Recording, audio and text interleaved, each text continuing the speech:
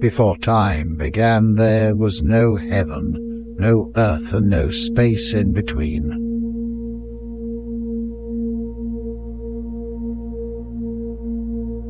A vast dark ocean washed upon the shores of nothingness and licked the edges of night.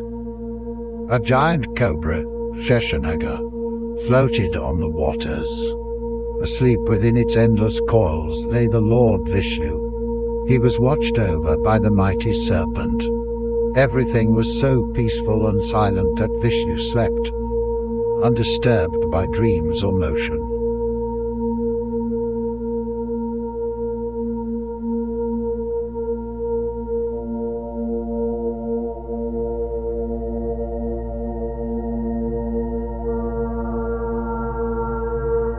From the depths a humming sound began to tremble.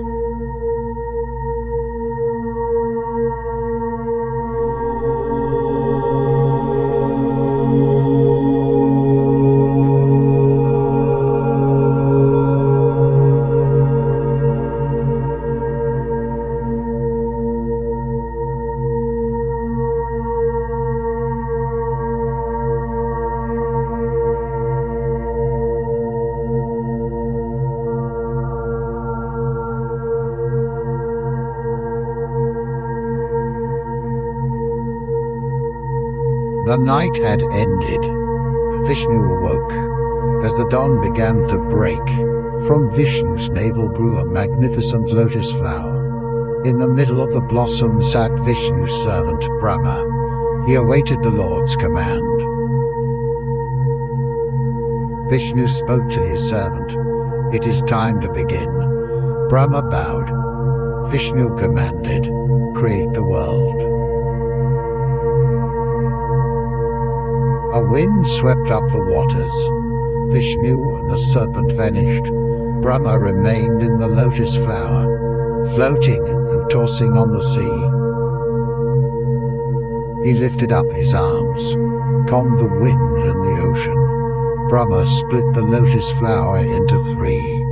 He stretched one part into the heavens, put another part into the earth, and with the third part he created the skies.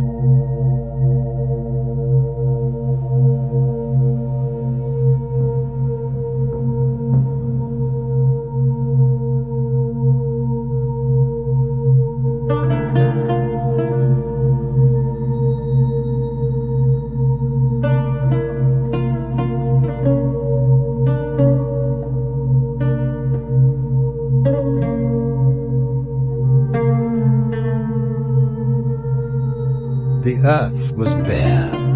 Brahma set to work. He created grass, flowers, trees and plants of all kinds. To these he gave feeling.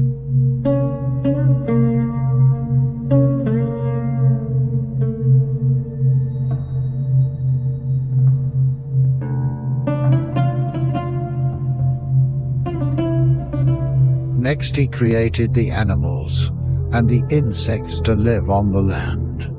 He made birds to fly in the air and many fish to swim in the sea. To all these creatures, he gave the senses of touch and smell. He gave them power to see, hear, and move.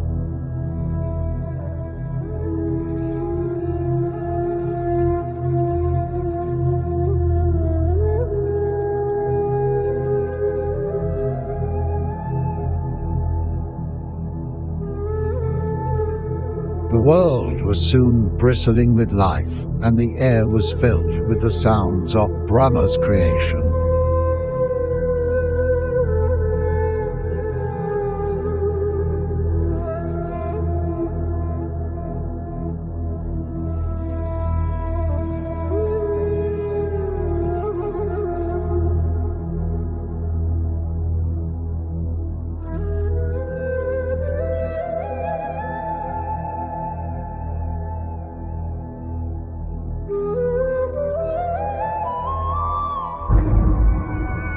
A wicked demon appeared and stole the world, and threw it far out into the cosmic ocean.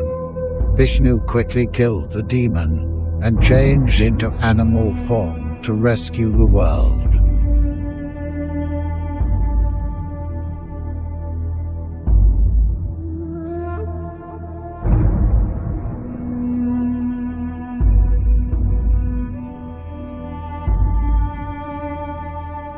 One day, this universe, like all others before it, will be wiped out when Lord Shiva, the Destroyer, grows angry with the world's evil. At this time, he will dance Tandava, his ferocious dance of destruction, and once again there will be a time when nothing exists but Brahman.